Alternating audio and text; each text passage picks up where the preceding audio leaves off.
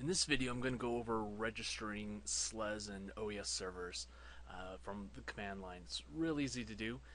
You might see if you do a zipper LR or an SL, you'll see that, oh, I don't have any type update repository or a listing your services, no update service. You should see an NU-Novell here for a service. So we don't have a service registered. So let's take a look at this TID. It's 3030847. It's about using the command line to register. Now you can go through the GUI, through in YAST and do it. Sometimes I've had some problems with it. Sometimes it works, sometimes it doesn't. For sure way to do it is the command line. And it's real easy to do. You just run the SUSE register command.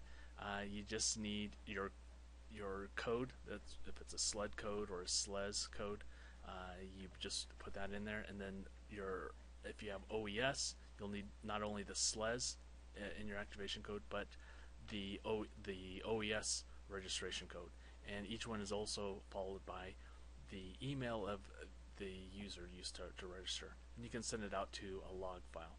Another option to get a little more information if you're having problems registering is to use the debug mode D3. That will help. Let me show you another thing that I use. It's just a quick script. If we just look at this, it's I kind of tweaked it. I had something kind of unofficial, and I just recently made a little smarter script than I had before. That instead of using one for SLES 10 and one for SLES 11. So if you can see the instructions, you're just going to look for the greater than less than sign and replace what's ever there with the appropriate information, your username, your email address, or your code. And as it says here, do not include the greater than and less than signs. So just quickly going through it, we're just making sure it's grabbing the SUSE release file to get the version, and if that version is 11, what we're going to do is just clean out any registration files that are there already, remove those, and then go on.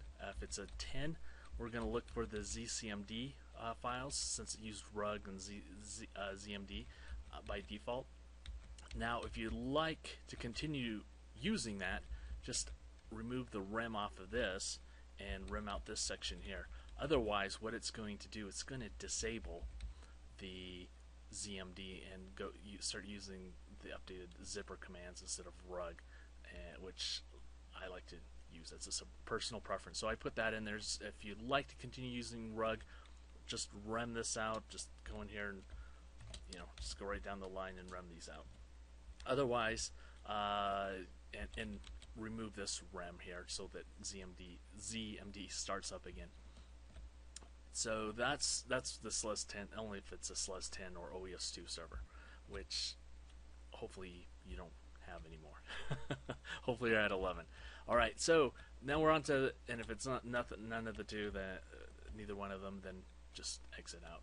So here is, which I could probably put in the very beginning, but anyway.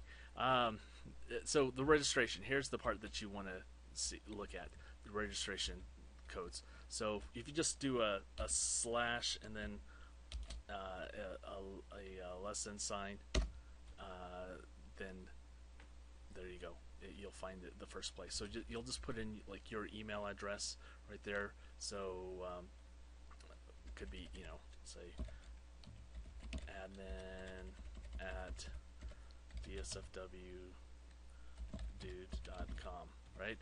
So, and then remove, like I said, remove these brackets and do the same for your SLES code and your OES code. So if you have just a SLES server, so if it'll detect if it's just plain SLES, so maybe you have customers, you're a consultant, you have customers that are running just plain SLES, some doing OES, you can just put their codes in here and registration information and send it to a log file. And also, there's two, you can pick and choose which one if you want to call it register or register debug. It's going to create both of those depending on sometimes people like to have debug listed in there, since it does have the D3, as you can see right here, the D3 enabled, so that's the debug.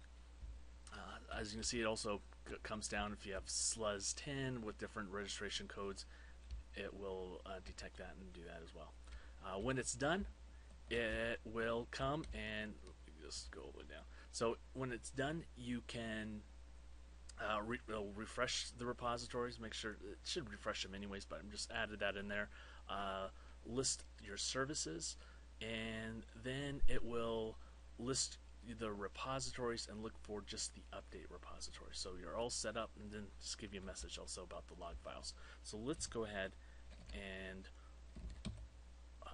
run this and see. So registration script, removing the registration files. Now it's just doing the registration. So detected it's a SLES 11 OES 11X server, 11.1 in this case, and should be fairly quick. Okay, here we go. So it's going through updating. You can see the SLES and the OES channels, and it just went through. So as you can see, it was adding these repositories, the pools for OES and for SLES. So you have your update pool or updates for both. SLES, since it's a SP1 and SP2, it has both updates channels. So then, as I said, we see the zipper SL services listed. So we could see now we have this N-Novelcom listed here for a service. Then we're listing our repositories for and grepping for updates. So this is our main OES update channel and our SLES update channel. So we're all set to go. We can patch the server and move on from there. So I hope this helped you out. If you'd like to take a look at the script, I'll have it on DSFW Dude, and probably put a little article along with it, so you can download it, modify with your information, so you can, or your customer's information. So if you ever have a problem on that server and you just need to re-register it, you can just run that script and bam, it'll remove the registration and re-register it for you.